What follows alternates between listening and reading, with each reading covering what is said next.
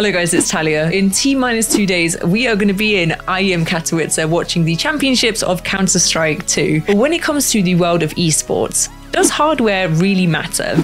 Yes, obviously. Yes, in the sense of if you're comparing a 24-core Intel i9, just a super jacked up PC to like your setup from the 90s, box monitor and bally mouse included. In that sense, yes, it does. But I'm talking about realistically in modern day standards, how much does hardware really matter for the pro players? And that's everything that's inside running the PC, CPU, GPU, even the SSD, the monitor, the peripherals even. How much of it makes a difference?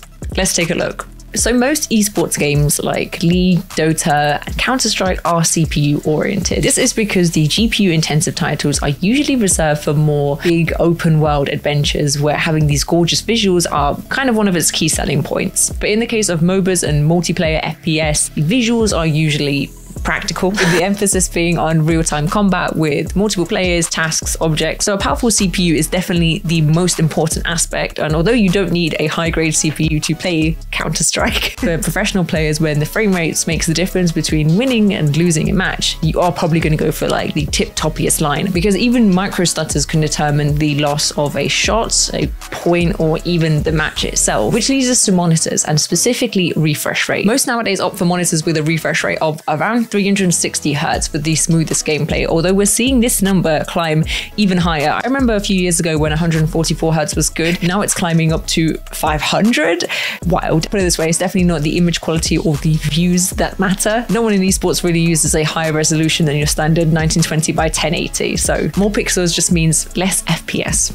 And we don't want that. And for peripherals, this is kind of an interesting one, because until recently, pro players always used wired peripherals, as wireless always had a slight input lag or some other form of delay. Really not much, literally milliseconds, but when you're playing against the best of the best, that's gonna make a difference. So at high levels, they were basically unusable. That is until the past 4 to 5 years, where the technology has massively improved, with the most popular mice for esports nowadays actually being wireless. The Logitech G Pro, I believe. It looks just super lightweight, basic in that sense. It's not like a World of Warcraft mouse with 20 different macro keys. And I can understand the gain in popularity because you get that full freedom of movement without the cable to tie you down. Previously, to combat the wire tangulation in its wired counterparts, people would use a mouse bungee, which is exactly what it sounds like. Essentially bungee cording your mouse cable from a height so it doesn't get tangled, doesn't drag along the desk, doesn't catch on something, another wire perhaps. I'm looking, there's a spot right below the camera where there's about 7 wires all congregated into one place. And I notice every time when I'm gaming, I will pull this one. Look, there we go. Now you're free. See, you know what you're doing. You do it every time. Why don't I have a wireless one? I don't care about input lag. Nowadays, pro players only really bring their peripherals to tournaments, with all the other equipment being provided by the organizer. So the players will bring their own mouse, maybe mousepad, keyboard, and in-ear headphones. Yeah. So you might notice the pros wearing the classic over-ear headphones like so, as per usual gamer attire, but then with in-ear headphones underneath. And that's actually, wait, let me take this off. That's actually because the over-ear headphones act kind of as noise dampeners. I believe white noise is played through the over-ear headphones to dampen out the noise of the crowd, and more importantly, the noise of the commentators. The commentating of the commentators. So as the over-ear headphones are more for the rules of the competition and also probably to show off the sponsors, the only headphones that really fit underneath are in-ear headphones for the game audio. Another benefit of this is that people do believe that these in-ear headphones have more precision when it comes to sound imaging. So when it comes to figuring out where the footsteps are coming from and how far away they are, this could make all the difference. And alongside the peripherals, players also bring their own SSD with all settings, both game and computer related. Once set, the administrators will perform a hot swap before the match, swapping the drive in the computer.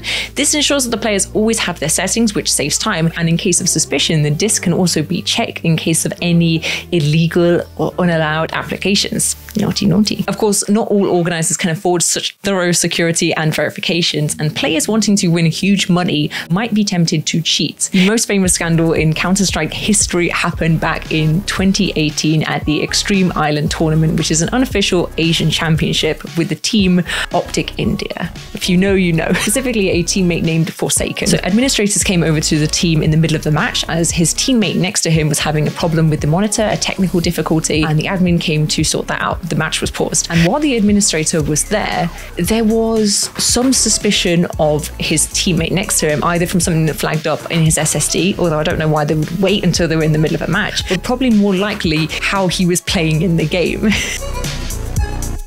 If that doesn't raise suspicion, I don't know what does. And when they minimized the game, they saw another application running. Now, Forsaken, the player, tried to cover this up by renaming the application as word.exe.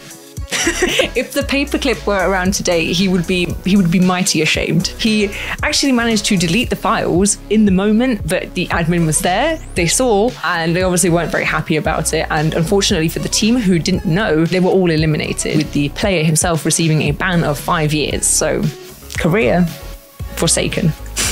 Anti-cheat is pretty extensive for big tournaments. Around a week before the tournament, the players have to send in all files necessary for the game, configs, drivers, that kind of stuff. The admin reviews these for anything suspicious before setting up the PCs. So the players don't set up the PCs, and they also don't have access to the internet while on the PCs to download anything. Apparently the PCs can only connect to Counter-Strike servers, which is quite interesting. And they're also set so they can't read USB flash drives. So really, like, no cheating. When it comes to tournaments, it seems like the game is it's pretty clean. Really, you could say the best way to excel is to work as a team, have a really good outlook, and bring the power. Point is, don't use word.exe. All right, that's enough dad jokes for a 29-year-old woman. Let me know your thoughts down below, and I'll see you in the next video. Bye, guys. Next time we're gonna be in Spodek. See you in Spodek, guys. Bye.